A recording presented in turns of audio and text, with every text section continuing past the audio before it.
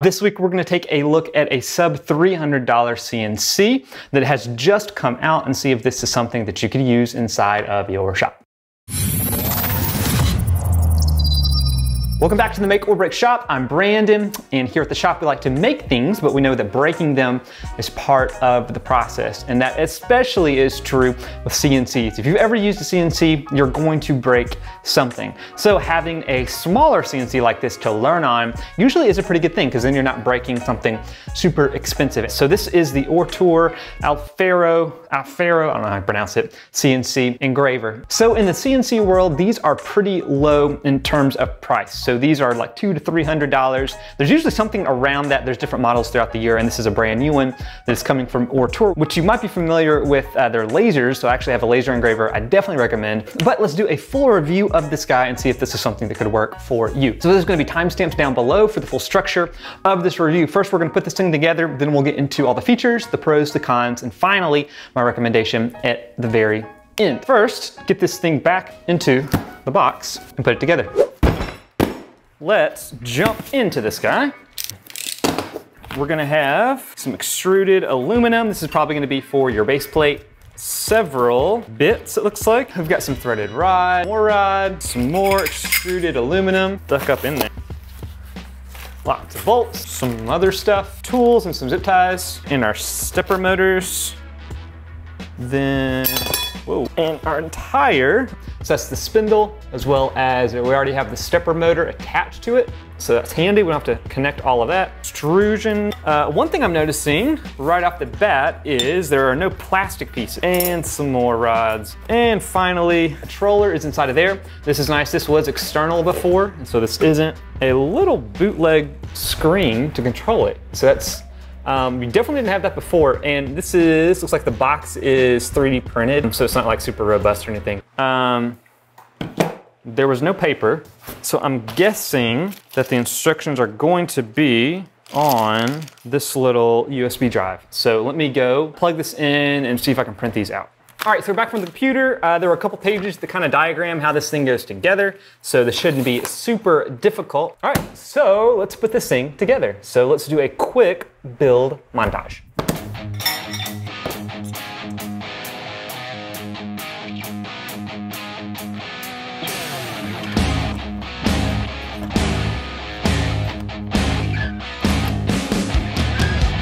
So now that we've got the base mostly assembled, now we're gonna go ahead and make the rest of this guy. Just gonna flip over like this. It seems pretty rigid, so I think we're gonna be good.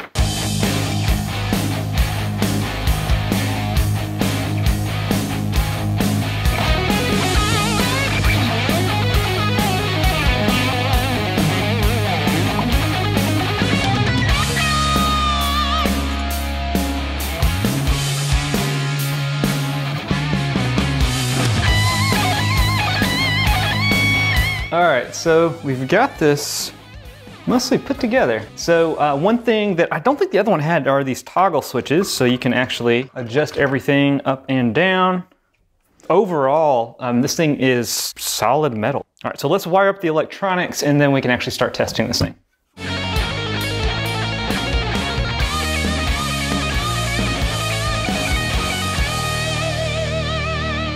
So let's talk about positive and negatives just in terms of the actual assembly. It says it takes like 20 minutes and it didn't take 20 minutes. It took a lot longer. I actually did several things wrong, so I had to kind of rebuild it, build it over again. In the ones I've tested in the past, usually like these brackets are plastic, even though these are extruded aluminum. Overall, I mean, the thing is rock solid. So this is actually a pre-production unit. So they're actually sending me the finalized version, and so I can do an updated review once that is live. You can check it out up there if it's already done. Okay, so once everything gets assembled, then the next step is how are you actually going to mount the pieces that you're planning on cutting. So this is actually going to be a test piece. This is way big really for what this thing is, but it's going to work. They give you just a little bolt that can slide in, and then you have these actual little metal guys, and then you just drop on a little wing nut. And this is how we're going to be able to clamp things into place.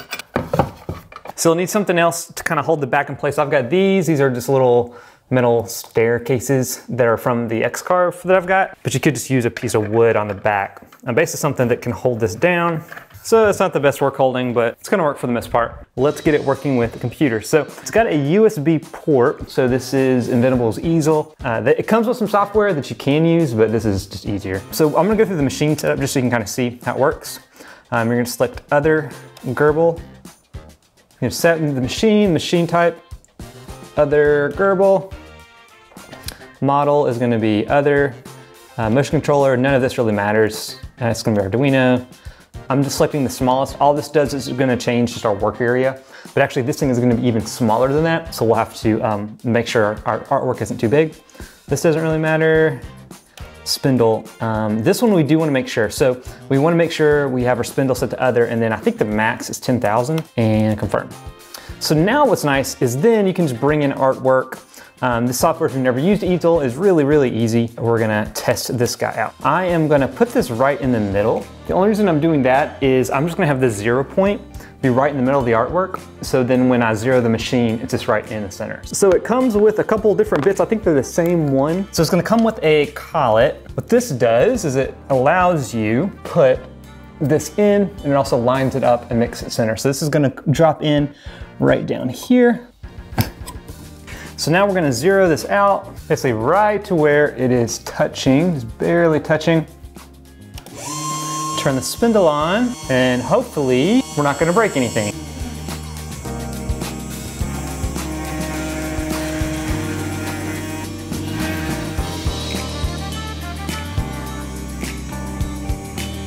All right, so this just finished up, and I was like, did I send something wrong? Because that obviously isn't the entire picture, but I totally forgot. This is only an 1/8 inch bit, so actually the design was way too small for it to show up. So we are going to make it a little bit bigger and then restart this guy. So it's getting a little bit of chattering, and I'm only running it at 30 inches a minute, so I'm gonna slow it down some. All right, that seems to be running a little bit better.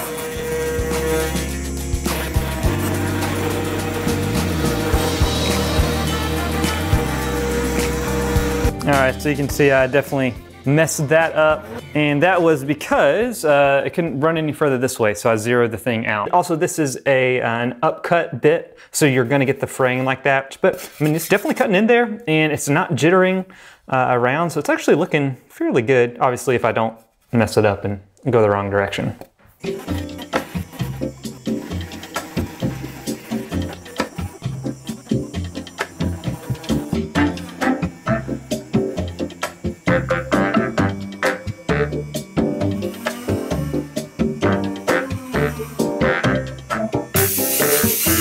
So, turned out pretty nice. Again, we used an upcut bit, so that is why you're getting all that fraying.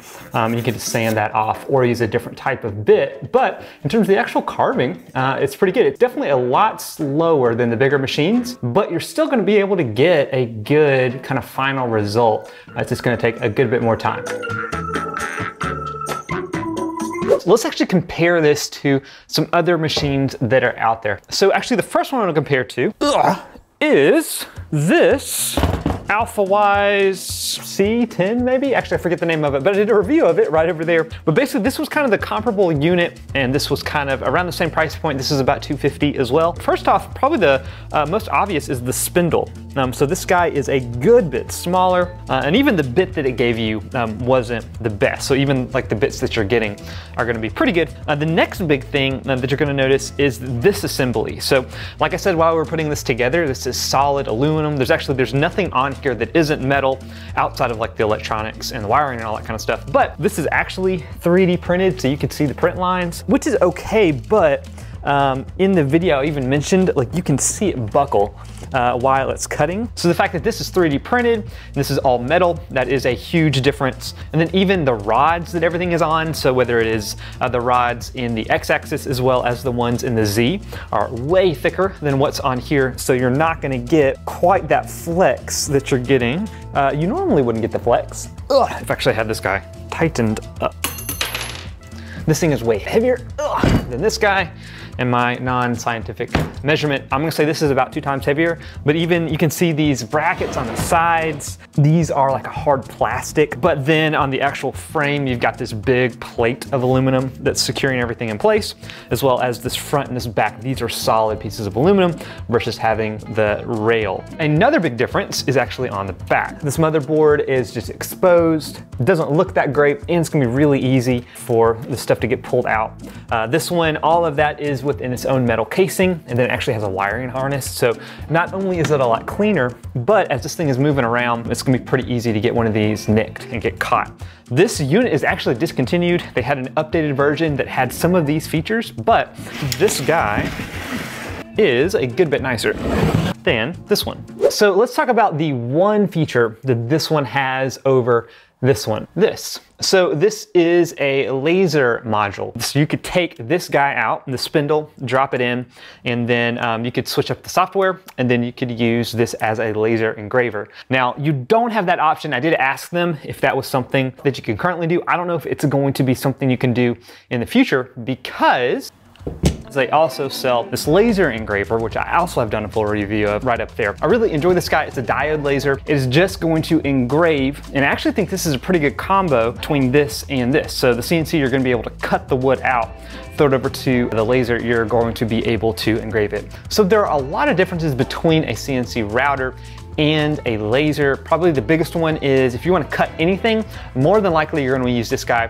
This guy can cut, but it's going to be super thin paper or cardstock, but this is a much bigger work area. You can laser engrave. The engraving is a lot more exact than probably what you could do with a router. It's just a different look overall. One thing this can do that this can't is you can actually do 2.5 and 3D carving. So examples like topographic maps, as well as like a relief cuts. So if you are interested in this guy, we actually have some links down below, including a giveaway that we are running for the next few weeks. This will actually be the full version of the unit, not just the pre-production one. So be sure and check that out if you want to enter to win. So because of the limited size on this guy, you're really not gonna be able to carve out big stuff. So we're gonna do just kind of an example ornament, which I think could be a good option if you guys are wanting to batch out things, especially to sell like on Etsy. So this is actually going to be a 2-stage operation, and so I need to take this bit out first because we're going to use a little tiny 60-degree V-carve bit.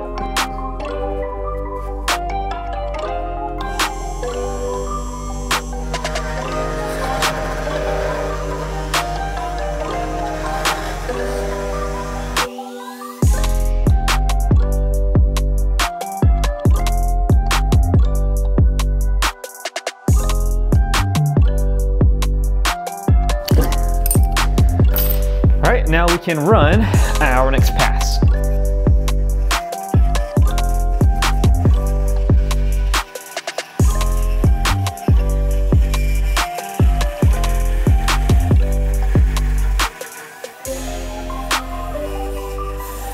All right, so this thing just finished up, and I actually forgot to readjust the thickness, so it was gonna keep cutting too far. So this was about to pop out anyway.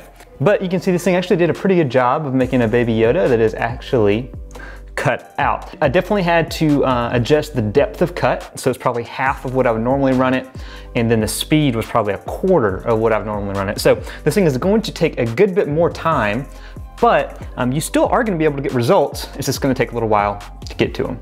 So this also comes with this little pad, and I think this is actually gonna be updated, so it's not just 3D printed, but it gives you control of the machine. So I haven't gotten super deep into it. You can definitely do a few things, like move is probably the biggest one. And the way they do it is hold it down,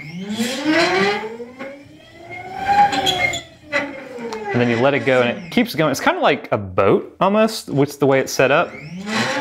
So I let it go, and then it's gonna keep moving. You can just tap it once. Then, let's see what else we got. You can do the spindle control, so you can actually set your min, mid,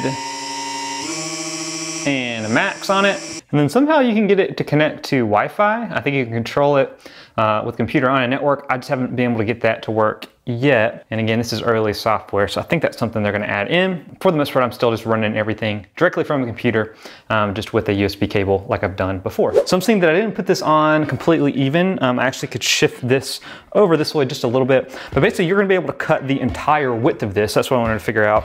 And then on the Y, That's about as far that way you can go. So you're looking at about 4 3/4, and then the whole width of this a foot. All right, so now let's kind of determine the max height of the Z-axis. I've kind of pushed this bit as far in as it can go, but this is gonna vary depending on your bit size.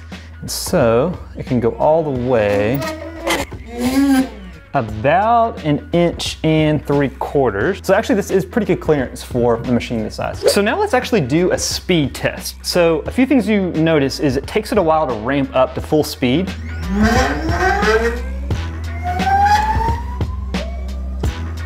There's the full speed right there. But it takes it a good bit to slow all the way back. It can move, but it still is pretty slow. When you saw the Carves earlier, it definitely runs a good bit slower. It's never gonna be able to get to top speed just because it can't go from 0 to 60 in 0.2 seconds. Pros and cons to this machine. So on the pro side of things, the full metal construction is probably the biggest takeaway for me. So you actually are gonna be able to use this to actually cut things out, which I was always nervous with. Even with really thin plywood like this, you would have some buckling. It wasn't the great, especially when these units in the past, this actual Z-axis wasn't metal, and so it would flex. Another pro is this little guy is actually really useful, just this touchpad, especially just to jog this thing around. It's got an app and Wi-Fi, but I haven't been able to connect it, and I think that's just because it's a pre-production model. But just the fact that you can move it around with this is a big plus from what you've had in the past. And more than likely, you're still gonna run everything from a computer and have it connected by USB to actually mill everything out. Another pro is the spindle is a good bit bigger, so you still are gonna be able to do some pretty real stuff with this. It's just gonna take a while. And then the electronics on the back, having a full casing is really nice, that you just don't have wires hanging out, especially with these wiring harnesses. Things are a lot cleaner than what they have been in the past. So when you compare this to a bigger machine like an Carve or a Shapeoko, you can't run it nearly as fast because it is screw driven and these stepper motors don't turn as quick. You saw kind of the speed test earlier. The belt drives go way, way faster. And then especially when you get up to like linear rails, you really can move. You're only gonna really be able to cut soft stuff. So wood, I think they say you probably can cut metal, but I don't know. It would be pretty hard to cut metal at any speed that would make sense. You'd probably have to slow it way, way, way, way down. And then you might run into actually messing up your bit because you're going so slow and your chip load is not gonna work. And then probably my biggest con is you don't have an ability to add a laser head like you did to the older machine to it. It would have been nice if you had some way you could retrofit that spindle, which I bet you can. It's just not built directly in. So I don't think they have power control to the laser. Maybe there'll be an update in the future that'll let you do that, but that's something you're not gonna get with this one.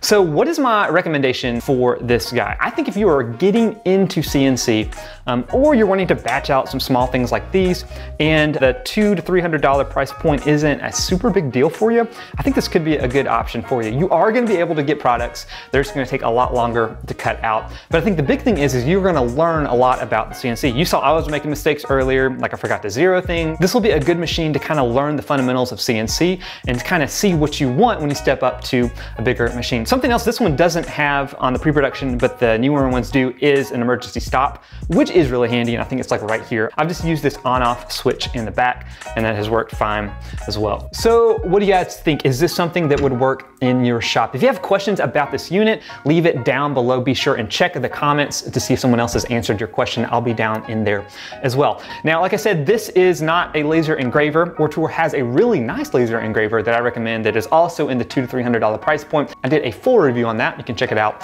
up there. Until next time, go make or break something in your shop. All right, see you guys.